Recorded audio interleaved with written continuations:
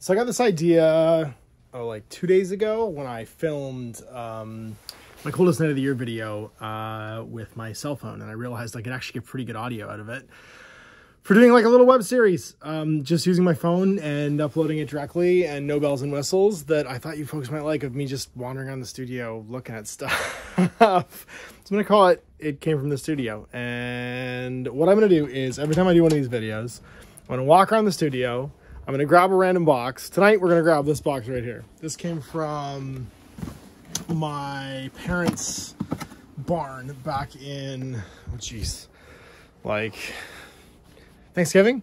And they dropped off a bunch of stuff when we met up, and we were able to see each other for Thanksgiving, like super briefly, because they were cleaning it out, and they wanted to get me back some things that I apparently had there for years and years.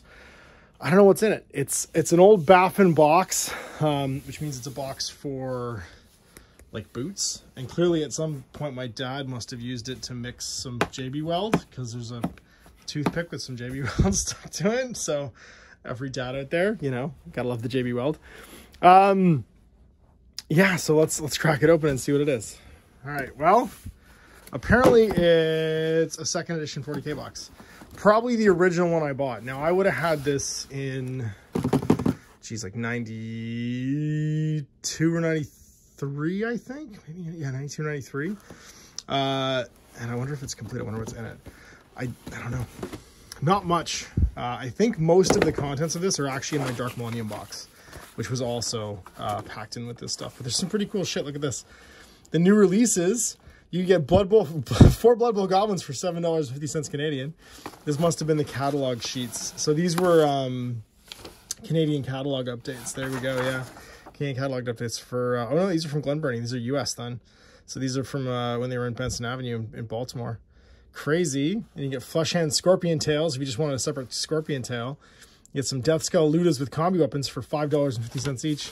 That's madness. A whole bunch of catalog sheets. What else we got?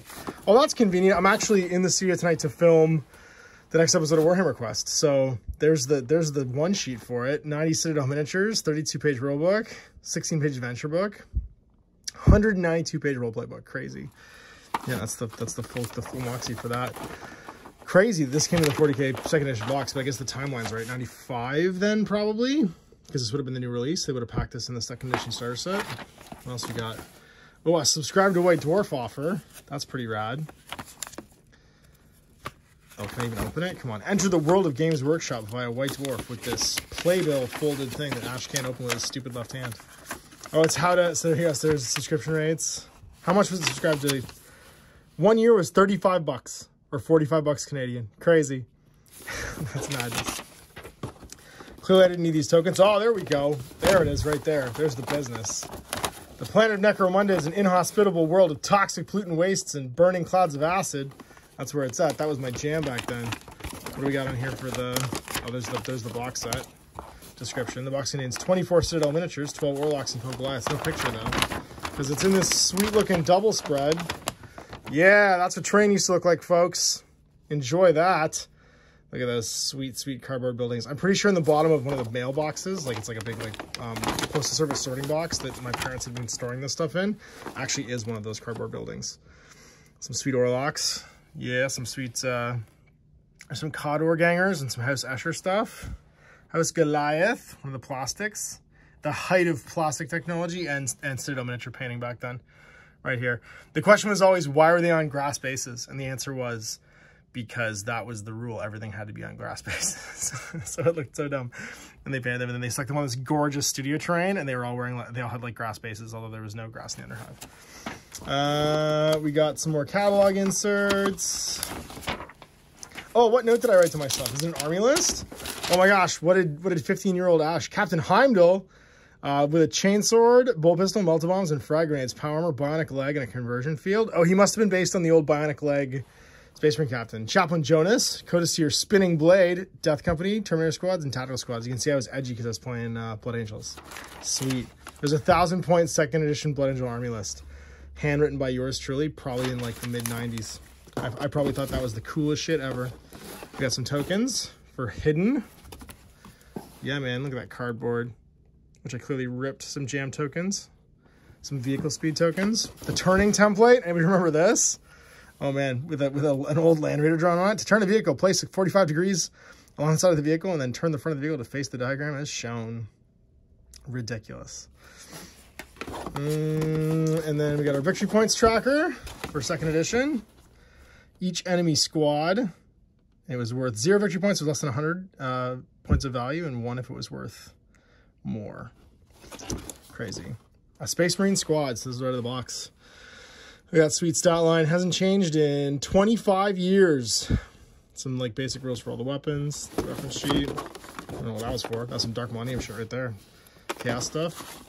The Gretchen reference squad, yeah. Oh my god, and my Illuminati rulebook for my Illuminati card game. There's a blast from the past. This is what this series is gonna be all about, folks. Finding this most random of shit. I've been missing this probably for like 25 years, yeah. The World Domination Handbook version 1.1 from March of 1995. Illuminati the card game. I played the shit out of this. I always played as the gnomes from Zurich. They were OP as hell. And my hand flamer template, look at how cute that is. It's like 3 inches long for a hand flamer. What else in this box? Oh, a copy of the 1st edition of Fellowship of the Ring. Okay, if this is what I think it is, it is! Oh my god! Okay, so this is the one we got given as staff when we were taking pre-orders. That's like an unopened Fellowship, I think? Look at how old it is. The plastic container's turned yellow from wherever it's been sitting. Yeah, oh no, it's a Nazgul. It's the 9. Oh no, it's Attack at Weathertop, actually. Yep, it's Weathertop. That's Weathertop Aragorn, and a bunch of Weathertop Hobbits, and 5 of the Nazgul, including the Witch King. That's cool. What else is in here? We got some Uruk-hai Scouts. We got some Gondor Spearmen from the First War. We got some metal plastic goblins, or metal Moria goblins, sorry. A Bilbo. Some Uruk-hai Scouts with bows. A bunch of the War of the Last Alliance dudes. Some more metal goblins that I clearly was going to paint and gave up. Haldir's Elves. Haldir. Other metal goblins with bows. Who are you? Oh, it's Eowyn and Frodo. Yeah, this was all the first range of stuff. So what happened was another ring raid. So I have 6 of them, I guess. And who are you? Gunnar Bowman. So this would have been the first starter set from Lord of the Rings. I would have been working as a part-time while I was in art school at the Scarborough Town Games Workshop store. And we got the most pre-orders in Canada, I'm pretty sure, for Lord of the Rings. We got I think we got hundreds of something pre-orders for this game because there was so much hype around the movie. And so we got sent 1 of everything from the first run. And I think I painted my Fellowship, and I painted the plastics from this box, but I didn't paint everything else. That's cool. I boxed it, packed up, and it's still in there. So there it is, the first episode. We've got it came from the studio. Yeah, maybe we'll do one of these a week. I don't know. We'll do another one next week. We'll see. I hope you enjoyed that. Talk to you later.